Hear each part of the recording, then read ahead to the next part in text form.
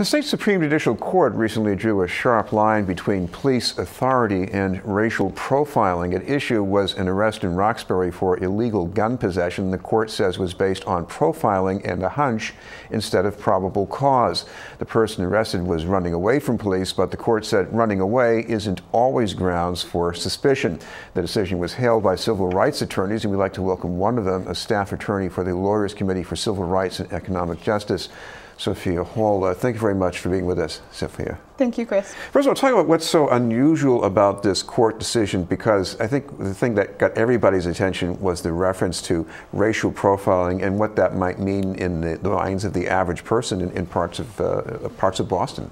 Yeah, we at the Lawyers Committee really applaud this decision because it's our opportunity to see what we're talking about play out in the media, across the country. What we see every day when we get intake calls from people in the community, reflected back through a legal decision.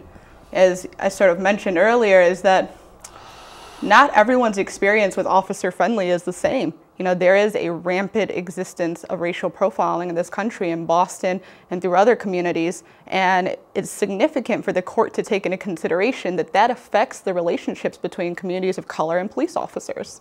No, I mean, I have to admit, I grew up in Boston, and when I was younger and tougher looking, I got stopped and asked questions by police sometimes. I didn't enjoy it, but on the other hand, I wasn't afraid something bad was going to happen to me. I guess that means it's different for me than it is for some other people. Well, I think it's different for communities of color at a time in which what we're seeing even just this week are the deaths of, again, 2 black men when interacting with the police, and initiations that had nothing to do with those individuals. A car stopped on the side of the road looking for another suspect. I mean, it is dangerous sometimes for communities of color, for black men, to interact with the police, and we're seeing that play out. So the reaction that perhaps I should be trepidatious, perhaps I should be cautious when I engage with a police officer is a valid one. We're talking with Sophia Hall from the Lawyers Committee for Civil Rights. Now, in this case, the court was also trying to lay down the line on what are grounds for making an arrest. Now, this was a police action that was more or less in response to a report of a robbery, and an officer sees somebody, first of all, just acting on a description of suspects. I guess the descriptions really didn't match up here, and there wasn't much of a description to begin with. Honestly, in this case, the description was extremely vague based on dark colored clothing. But I think what this draws to attention to is this idea of what is sufficient reasonable suspicion. And even though they're supposed to take in the totality of the circumstances, it really shouldn't be a hunch. It really shouldn't be based upon some sort of implicit bias that you see a black man walking down the street in a particular area and, hey, perhaps he's a suspect. And I think this is really relevant because we just filed a complaint this week on Monday against the Walpole Police Department for racially profiling a black man for a similar instance in which normal Saturday afternoon running his errands left, and he found himself followed, stopped, removed from his car, frisked, and searched illegally. And we really do believe, based upon everything, the totality of the circumstances there, that it was solely because he was a black man. And that was the case. There was nothing specified about the way he was driving his car or anything like that. No broken tail light or anything.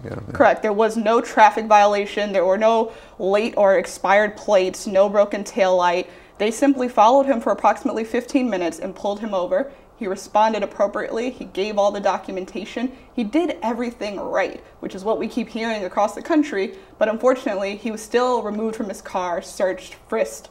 And that's part of the larger problem that we're seeing through Boston, through Massachusetts, and across the country.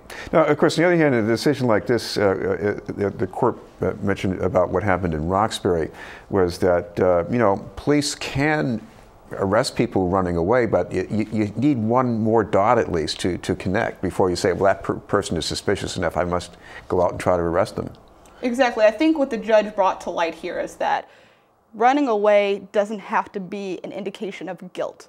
It can also be a flight from an indignity that black men are experiencing in the community when dealing with police officers. I mean, I think it's just another example of the tension that exists when we talk about communities of color and police officers.